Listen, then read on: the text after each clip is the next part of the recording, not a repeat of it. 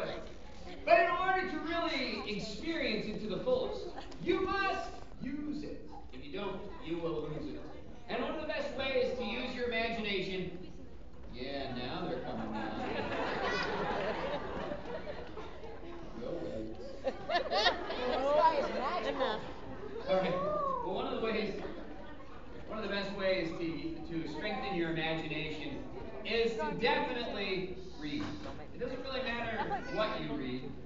Some people like fact-based, non-fiction books. Some people like fiction books. I like them both. We're going to talk about different styles of books that you might find in your library or your school library, even at your home tonight, because it is our show about the magic of reading. So we're going to get started with this book right here. Now, I asked my librarian to put together some books that you kids are probably interested in. The 7th and 8th graders are at this school. So I asked them to be appropriate to those kind of kids. So we do have this book right here. Now, I have not Captain actually. Underpants. Sorry, what? Captain The Adventures of Underpants. Captain Underpants. All right, I'll tell you what. I'm not really familiar with this particular book, but I do try to do a nice, clean, family-friendly show, and I don't really have any tricks that have anything to do with underpants. So I apologize. This must have been for a younger grade level. Let's go on to the next fiction book that my librarian got for me. It's this book right here. Now, this particular What? the 6th Captain Underpants book. Are any of you familiar with Captain Underpants? Me. I listen. Wow. I Have watch. you ever I actually read read all the a Captain Underpants? Yeah, I just looked at the Wow. picture. Best book ever. Now wait a minute, you 7th and 8th graders are not reading Captain Underpants, are you?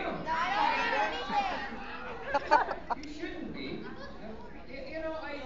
Oh my goodness, this does not look family friendly, nor does it look appropriate. In fact, yep, look at this.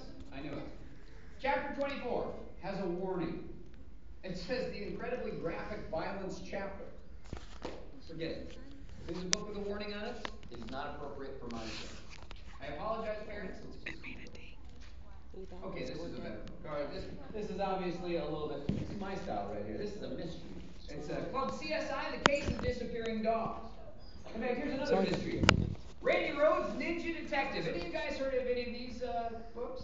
No. How about Encyclopedia Brown? Anybody know Encyclopedia Brown? Oh man, what are you guys reading? Captain Underpants. No. Knights of the Under. Listen, the great thing about mysteries are that when you read them, you can play along. You can see if you can solve the mystery at the same time the detective is solving the mystery. And I thought about it.